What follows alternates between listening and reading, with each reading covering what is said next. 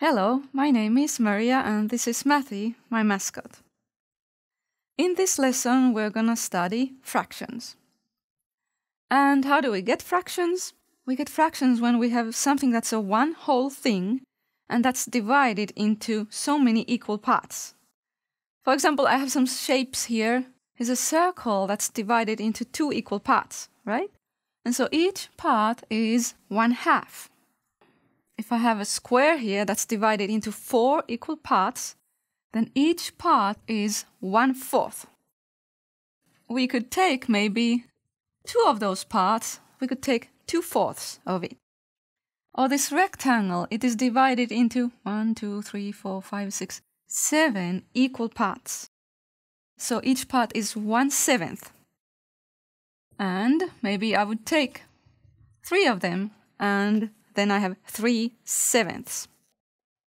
Here I was talking about the 1/2. It's written like this. And that is because we have 2 parts in total. It is divided into 2 equal parts and I colored 1. And here 2/4, like that.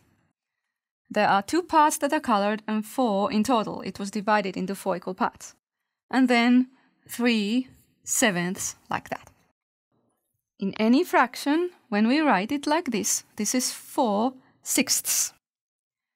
This 4 tells us how many parts we're actually looking at, how many parts we have, and then 6 tells us how many parts is the whole divided into, how many equal parts.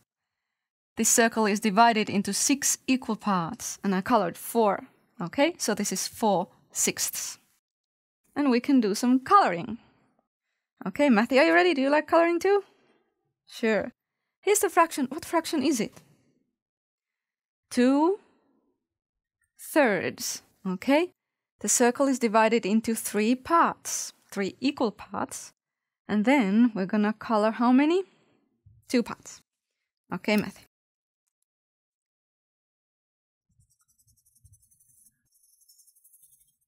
Nice job, 2/3. What fraction is this one? This shape is divided into 10 parts. Each part is 1/10. We have 3/10. So I color 3. And then what fraction is this? You remember when I was talking about the 1/2? Here we have 2 halves. 2 halves. So to color, I need to color both. In fact, this is equal to, this is the same as 1 whole. Now, our task is to name these 2 fractions. Can you name this fraction? There are 6 parts, 6 equal parts, 1 colored, so 1/6. And here, 2 colored, 5 in total, 2/5. Over here, me and Mathy want to show you how to draw pie images or pie pictures for fractions, okay? 1/2. Well, that's pretty easy. You have your pie, divide it in half with a straight line, right? 1/3. That's a little bit trickier. So first you have to imagine where the center point is and draw a straight line down. Then think of it as a clock face, okay? Clock would have number 12 here, right? And then you have 1, 2, 3 o'clock right here, 6 o'clock down here. And then 3, 4, 5, 6. Wherever 4 o'clock is, draw a line towards 4 o'clock. And 6 is here, 7, 8, and 9 is right there. 8 somewhere here.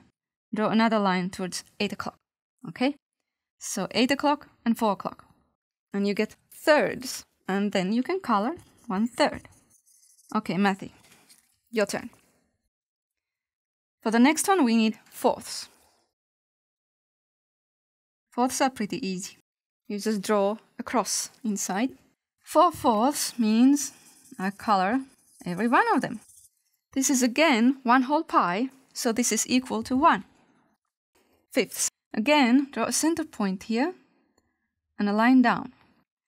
And then you draw like a figure doing jumping jacks, kind of like the legs are spread apart and arms are kind of up, okay?